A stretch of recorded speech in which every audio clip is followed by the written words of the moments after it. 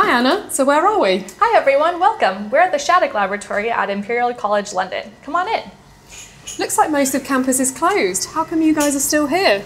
Yeah, so campus closed due to the lockdown of COVID-19, but us and other groups around campus that are working on COVID-19 related projects are still in the lab. Ah, that makes sense. So we're all safe in here then? Yeah, exactly. So we just wear our gloves and our lab coats, and that's all the PPE that we need. Good to know. So how many people are on the team? So normally it's a team of around 30 people, but due to the lockdown, we've had 4 people working on the preclinical development of our vaccine. Great, so before we meet them, just remind me what a vaccine is and how it works. Yeah, so a vaccine is a way to train your immune system against a foreign pathogen. So the idea is that if you're ever exposed to the disease, that it will prevent infection. Okay, so that makes sense. What's your vaccine made of? Yeah, so we use a vaccine platform based off of RNA. So most people will know that DNA is found in all the cells in your body, in the nucleus. That is then transcribed into RNA, which is translated into proteins. So we're able to synthetically make RNA and use this as a vaccine. And is this what people normally make vaccines from?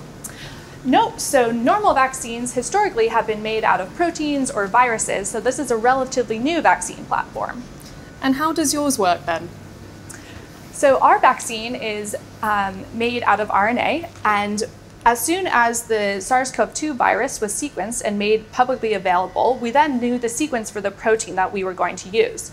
So we then encoded that in our RNA platform. We put that into lipid particles as our formulation and then injected into mice for our preclinical animal studies.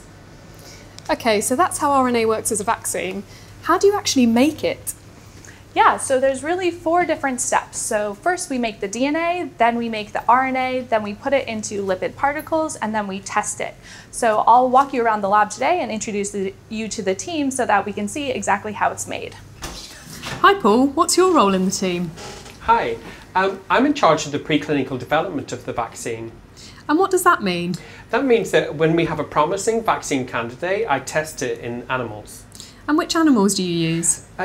For this, we usually use mice, and we have also used rats, and sometimes we also use rabbits. And what are you showing us today? I'm making DNA. And what does that mean? That means that we grow the DNA, which is the plasmid DNA, in bacteria and expand and make lots of it, and then purify that from the bacteria. Ah, looks like you need a lot of kit to do that. What's that? This is just the purification column, which captures the DNA from the bacteria. So the DNA sticks to the white part of the column, and then the bacteria is washed away. And why DNA? I thought we were making RNA. Oh yes, but the template for the RNA vaccine starts off as being DNA. And how do you make RNA from DNA? So we use a different protein. It's an enzyme called RNA polymerase. And this attaches to the DNA and then makes an RNA strand, which is exactly the same as the DNA, the same genetic code. Great. And what's been the most interesting part of working on the COVID-19 vaccine? Well, for me, it's the fact that something that we've made in the lab is now going to go into people, and it's going to be have an impact on human health. And for me, it's the clinical trial part which is the most exciting and interesting. Great stuff. So now we've made the DNA, what do we do? Well, now we make the RNA, and for that I pass it to Kay.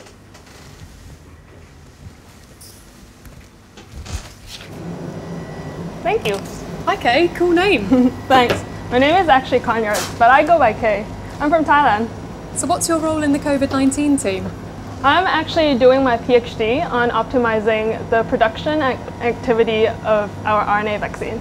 Ah, so you're the RNA expert. I guess you can say that. And today I'm going to show you how to make them. So Paul mentioned that you use a DNA template. What else do you need? Well, we basically mix our DNA template with the enzyme that makes the RNA called RNA polymerase, as well as the building blocks of the RNA called nucleotides. And then we just let the enzyme do its job. Great. So I see you're working inside a special cabinet. Why is that? Well, the thing is, RNA can degrade easily, so that's why we have to work in this special cabinet so that the enzyme called RNase won't affect it. Great, that makes sense. So what's been the most interesting part of working on the COVID-19 vaccine? Honestly, how fast we've worked as a team, Because usually the vaccine takes like 10 years to develop and license. But literally we took 6 months to finish this whole thing. Wow, that's amazing. So now we have the RNA, what do we do? Well, we have to put this RNA into special particles so that our cells in the body can take this up. Anna can show you how to do it. Thanks, Kay. Hi again, Anna. So this is where you work? Yeah, this is it. Loads of kit in here too. What does it all do? Yeah, there's lots of different parts of making a vaccine, but today I'm going to show you how we actually formulate the vaccine. So what's your role in the COVID team? So my background is actually in bioengineering and drug delivery, so I work on the formulation of our RNA vaccines. And Kay mentioned that we need to put the RNA into special particles. Why is that? So as Kay mentioned, RNA is really easily degraded by RNAs, so this is also found in your body. So we put it into special particles that prevent it from getting degraded, but also encourage your cells to take up the vaccine. Okay, so what goes into these particles? So there's two different things. So there's the RNA and the lipids, which are in two streams here. So the lipids are just normal lipids that are found in your body. So some like cholesterol or others that we've made synthetically that we've specially engineered to deliver the RNA. And how do we actually put the RNA into the particles?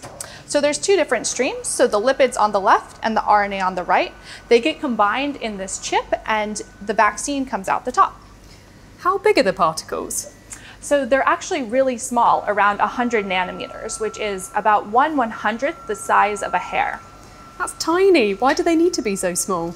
So they have to be that small so that they'll get taken up by the cells in your body.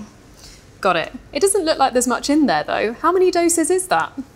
That's the really great thing about our vaccine is that it's quite potent. So even in this small volume of 1 milliliter, there's about 10,000 doses. Great. So what's been the most interesting part of working on the COVID-19 vaccine? For me, I've really enjoyed working on such a collaborative effort. So we've worked with other teams at Imperial and across the world. Even in our own team, I'm from America, Kay's from Thailand, Kai's from China, and Paul's from Northern Ireland. So it's quite a group effort. And has anything been more difficult than you'd hoped? So we've actually been working on this vaccine platform for about 3.5 years now. So we've had a lot of failures along the way, but we're really just in the right place at the right time to be able to make a vaccine for COVID-19. Great. So we've got the recipe now. What's next? So now that we have the vaccine, we need to test it. So I'll hand over to Kai to do that. Thank you, Anna. Hi Kai, what's your role in the COVID team? I test the vaccine. So how do we test a vaccine? As Anna told you earlier, our vaccine will produce a protein from the virus. So first we'll put this vaccine into cells to see if the cells will produce this protein. And then we'll put this vaccine into animals and to see if it will induce good immune response. Great, so what do you need to use to be able to do that? It needs quite a few techniques, but one of them is called neutralization assay. This is to test if the vaccine has induced a good antibody response that will prevent the virus from infecting cells. And how do we know if it's working? We will take samples from vaccinated animals and to test them if it can prevent the virus from infection.